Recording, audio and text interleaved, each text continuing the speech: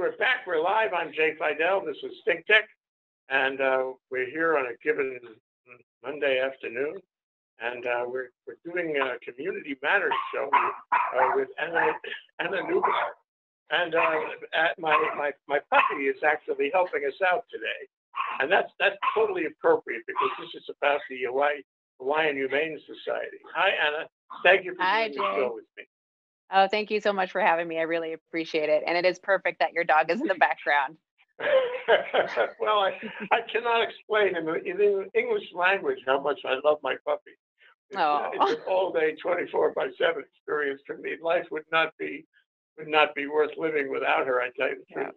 Anyway, so this goes to what's happening with the Humane Society, and I would like to cover it because it's a phenomenon. It's rooted in COVID, and it's important that everybody in the community understands all the vectors and all the the things that play in your moving 600 animals from various Humane Society facilities in the state to the mainland. So that's big news. Can you talk about what is happening and how it is being accomplished? Absolutely. So this is a huge collaborative effort with Greater Good Charities and Wings of Rescue alongside our Hawaii Island partners with Maui Humane, Kauai, Hawaii Island, and Lanai Cat Sanctuary and Kauai ASPCA. So large volume of animals, cats and dogs only, mostly cats. As everyone knows, here in Hawaii, we have an overpopulation of cats in particular.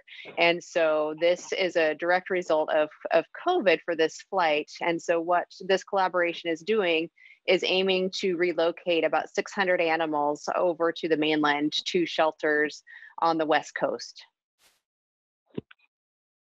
These are animals that have been at the various Humane Society facilities around the islands, waiting adoption. Is that it? That is correct. Yeah. So kittens, cats, and dogs that have been waiting for adoption, and a lot of these agencies typically transfer to the mainland in routine times, and due to COVID, that has changed dramatically for many of us. So what's the normal process? It sounds like the normal process has been disrupted by COVID, and that brings you, to have this large number of animals that you have got to deal with. Can you talk about that? Sure. So many of us utilize transfer partners on the mainland, specifically along the West Coast, but in a couple of the other states as well, to relocate adoptable animals. We don't quite have in all times the resources locally for as many adoptable animals as exist in the shelters. And so we utilize, as just part of routine process, areas of the country that have a much higher need for adoptable animals, and we have more a supply than we have need here. And so a transfer program is very, very common across all shelters in the United States. And for us, it's a little unique because we can't just drive them over the state line, right? So we have to rely on air travel to get them to where they need to go. This has happened before. I take it that you have transferred animals from Hawaii to the mainland before when I guess you run out of space for one reason or another. In this case, COVID has disrupted, the ordinary adoption program here. And so you wind up with too many animals in the same space, and that's not humane, so you have to transfer them. But have you done this before? Right. We have done this before. We've partnered with Hawaiian Airlines and Arizona Humane Society in the past to transfer animals from our shelter over to the mainland, and that's been so successful. And I know our other partner shelters in Hawaii have done the same thing and have many partnerships, and this is a very routine process for them as well. Well, it's fabulous because what would happen if you could not do this? What would be, so it impacts our ability to care for more animals out in the community. And so we're committed to the animals that come into us. And so these are animals that are waiting for adoption and many of the shelters, and just there's not always enough people to adopt them. And so for us, it impacts our ability to help support other animals out in the community, not necessarily the animals in our shelter, but the animals that are out in the community. And this will help open up space and allow us to do more work with our community and the animals locally. So how is the adoption process affected by COVID? People are reluctant to come down and adopt, let's say, adopt a baby pet. Yeah, yeah. So it has Swear changed, I see right? my baby. Yes, definitely.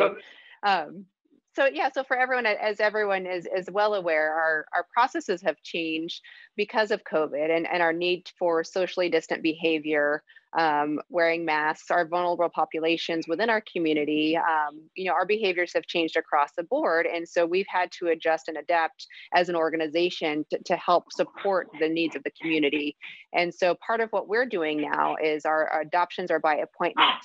And we're trying to really make sure that we're keeping everybody safe, not only our staff, but our community members as well. And I think because more and more people are staying at home, the different stay-at-home orders we've had have impacted the number of adoptions that we're seeing. And so we're really hoping that as things continue to change, and we've been looking really good the last couple of weeks, if we continue to move into the next couple of tiers, that things will change for everyone as well.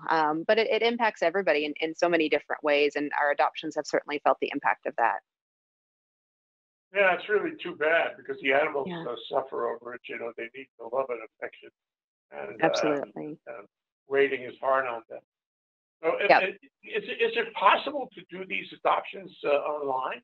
Is it possible to have people, look at pictures or movie clips of animals and make a choice, or are they reluctant? Absolutely. Absolutely. So what we try to do now is when people make appointments, we have a phone conversation with them and talk about what they're interested in, what kind of animal they're looking for, what might be a really good match for them, and really try to match them up with an animal that we have.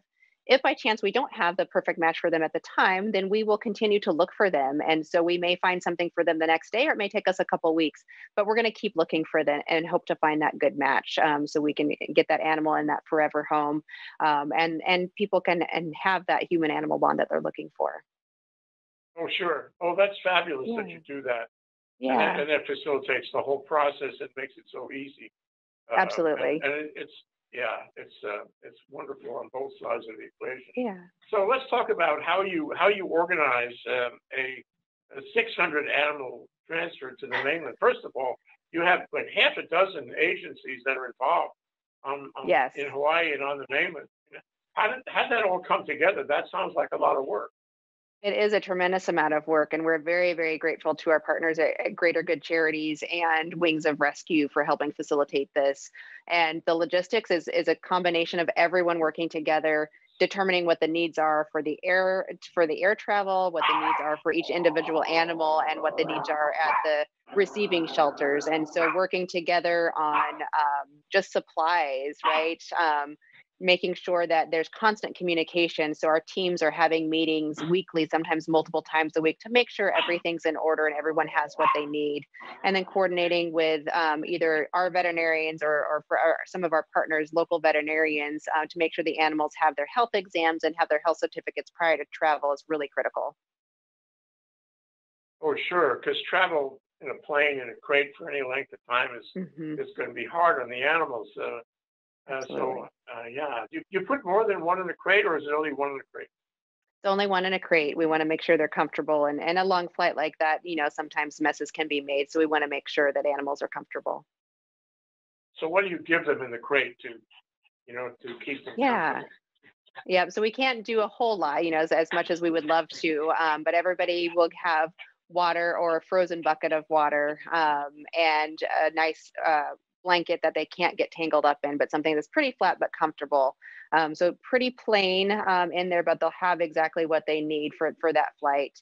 And any litters of kittens that are going will go together, and so there won't be itty bitty kittens by themselves, but litters of kittens will fly together. So that'll be nice comfort for them. Yes.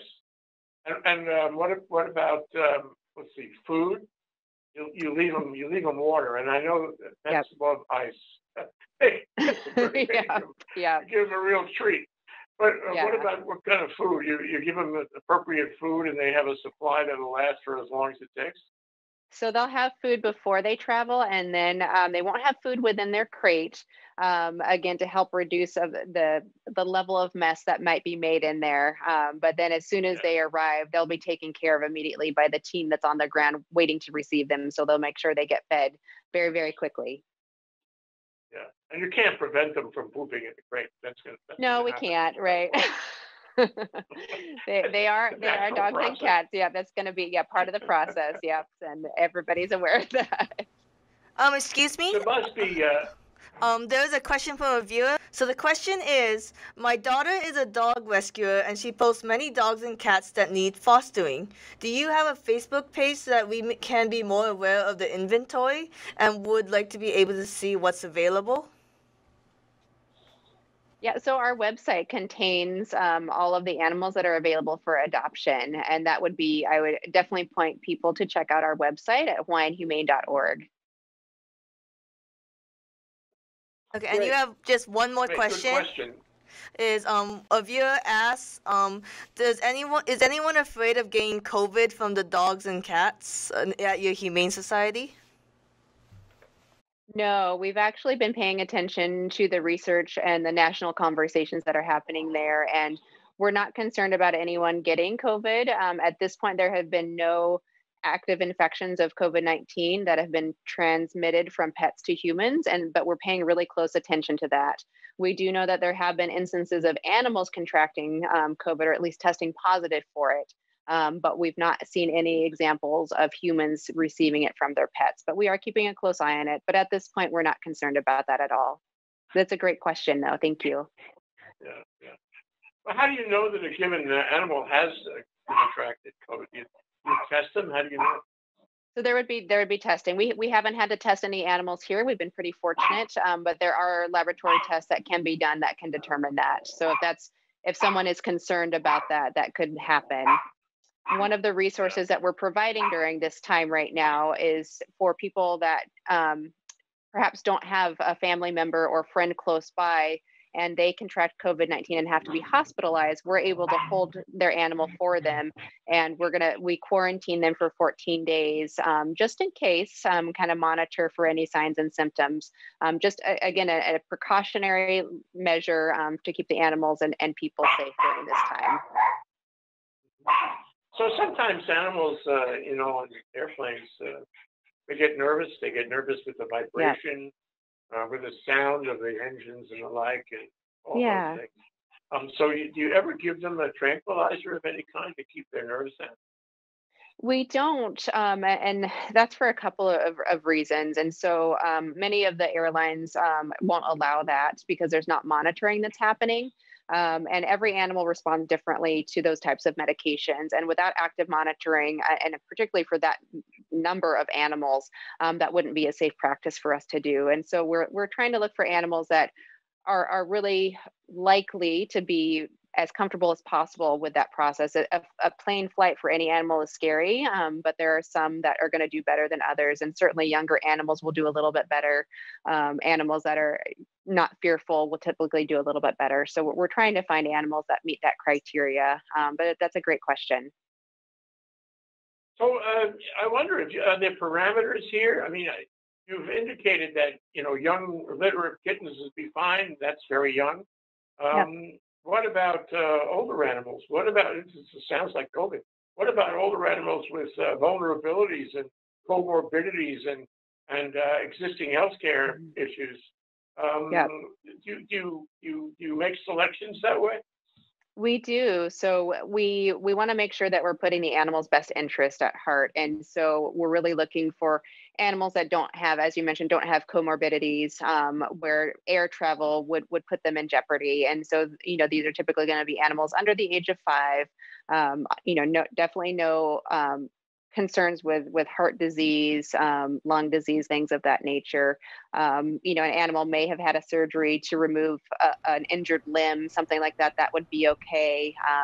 Maybe removed a mass, but for the most part, no major health concerns because of the air travel. Some people really love rescue animals. They Yeah. I don't know, it's a sort of an altruistic kind of a personal Yeah. feeling that they would prefer to take an animal that's been through a hard time than an animal that's not been through a hard time.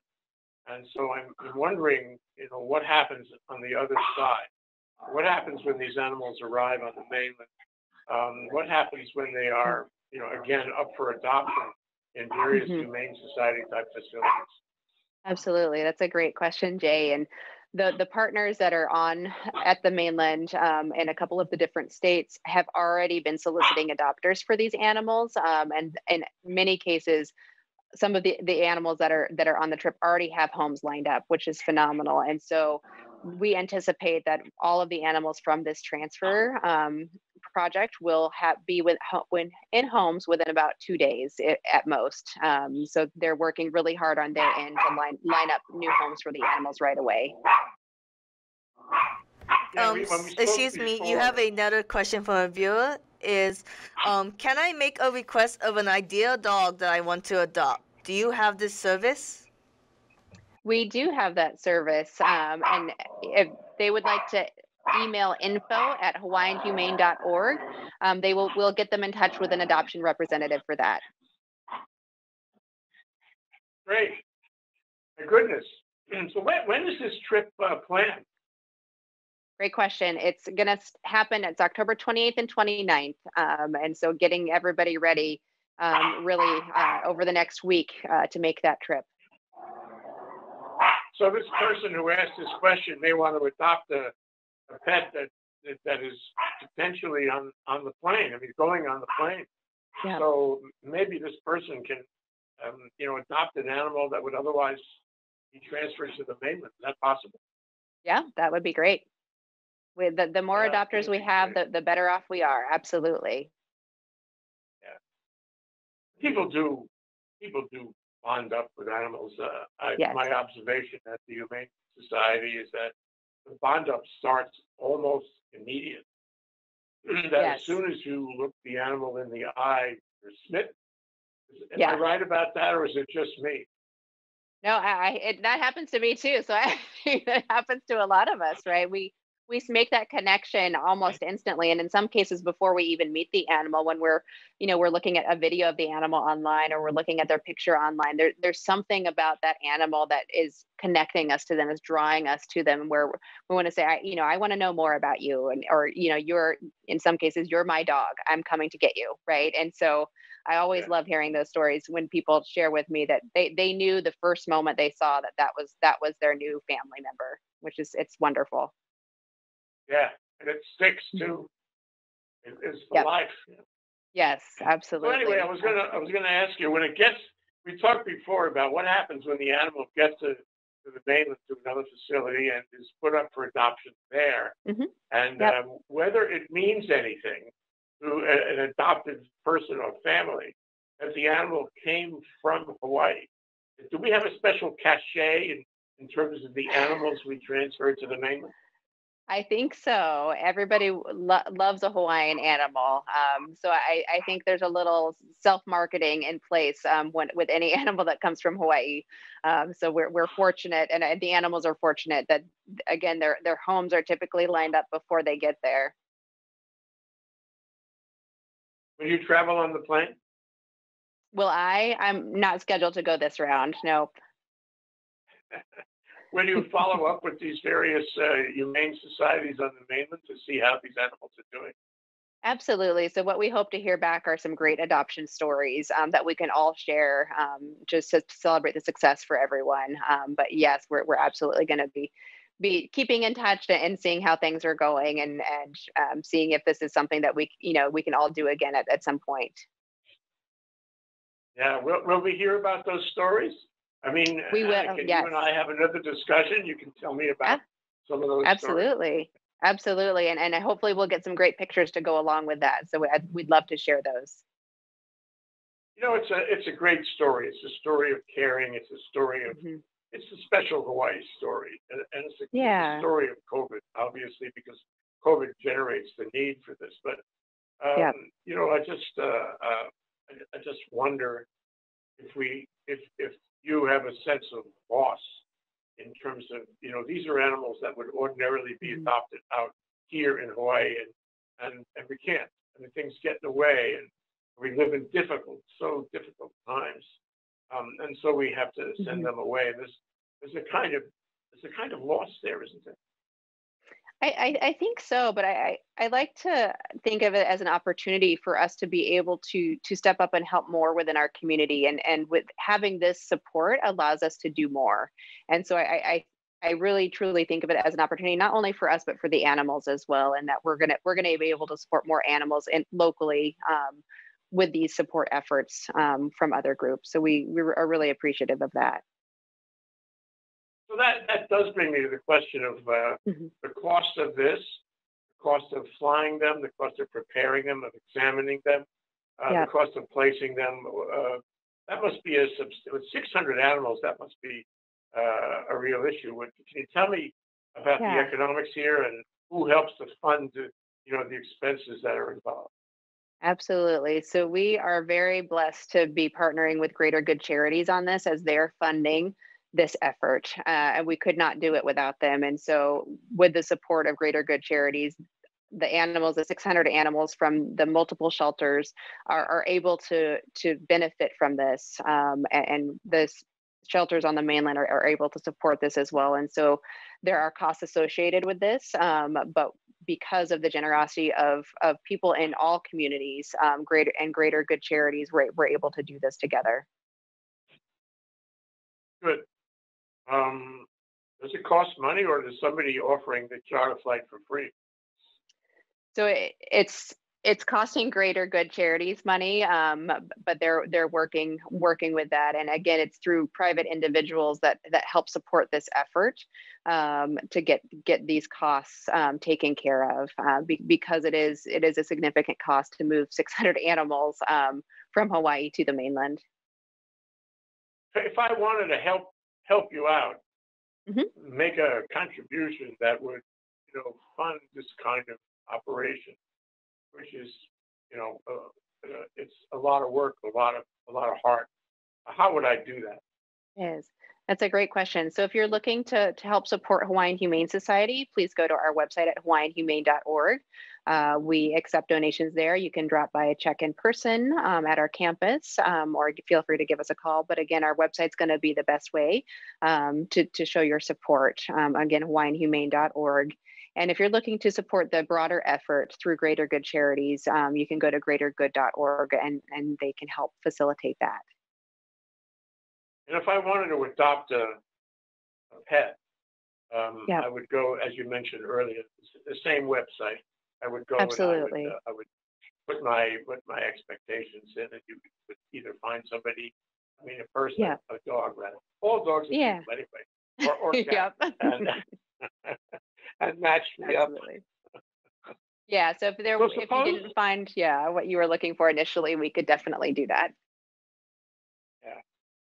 So am I right to think, Anna, that in Hawaii, we can complain about this and that, but in Hawaii, people are aloha. They have big hearts, and absolutely. I wonder if in your experience, Hawaii has a special place for pets. Maybe that other places may not have to the same degree. Am I right? Yeah, I think there is a tremendous support for the animals in our community, and there is a tremendous spirit here, and people care so greatly. And I see dogs in particular. People have their dogs in the grocery store with them, or going on walks multiple times a day. Our dogs are a part of our lives, and I see a tremendous number of dogs out with their people every day, and I'm so grateful for that. And again, seeing cats going into homes. I know we have a lot of cats on our landscape, but cats are part of our families as well. And knowing all the people that adopt the cats and provide homes for them is really heartwarming. They are a part of our family. Yeah, well, they are part. Excuse me, you have a question from a viewer. They ask, are you only shipping cats and dogs to the mainland, or are you shipping any other animals? I know Humane Society offers turtles sometimes. Great question. It is only cats and dogs. Okay. fair enough. It's a question of how big the animal is too, is it? I mean, you only have so much space. Right, exactly. Yeah. So I was going to ask, so if indeed people in Hawaii care a lot about animals, and they do. I mean, in my neighborhood, everybody has an animal or a whole house full of animals. Where does the Humane Society fit? I mean, what is the future of it? What is its place in the community? Yeah, so I think really looking at what the community needs are. We know we have a cat overpopulation problem within our community, and so focusing there. But what our role is as we continue to grow and develop is to really be that community resource that people can call us and ask us questions. We can help facilitate solutions to different animal welfare concerns or issues, facilitate reunifications if you have lost your pet, facilitate bringing a new family member into your life, but really being a pet resource for the community and being the go-to place when people have questions or they're not sure what to do. Really looking forward to what that looks like for the future. And again, working alongside our community. As our community grows and changes, we need to grow and change along with them. Absolutely. Are you also charged with dealing with animal abuse in Hawaii? We on Oahu, we are, yes. And so that's part of our role with the city and county. We hold that contract, and so we are charged with really overseeing the abuse, cruelty, and neglect that occurs. And so our animal and our field service officers are out in the field every day helping support those needs. Is there abuse? There is. Sometimes it's neglect. Oftentimes it's overt cruelty and abuse. But we do see that, and again, working on it in multiple different ways. So with each case, as well as bigger picture with legislation and things like that. Yeah, I was actually thinking about this, and it's hard to envision it, but I heard recently that there are dogs, maybe a lot of dogs, who will lick the hand of someone who is beating it, which is kind of a statement of the relationship of dogs and people. Lick the hand of the person, and that is so touching to know that dogs play. I'm more familiar with dogs than cats. Dogs play an incredible role in dealing with us and in allowing us to deal with them. Yeah. Goes way back, tens of thousands of years. Absolutely. And they are so forgiving of our faults. And I think you see that in the therapy work that occurs with dogs and humans. There's so many amazing instances of animal assisted therapy where the animals really make a difference for us and change lives every single day. So you're absolutely right, Jay. Yeah. Well, okay, I'm getting back to my puppy now. I've abandoned her long enough. I have to return for a smooch, as they say. Thank you, Anna Neubauer. Thank you so much for joining us and the good work you're doing. It's wonderful. Oh, thank you so much, Jay. Community. Really appreciate this opportunity. Thank you. Aloha.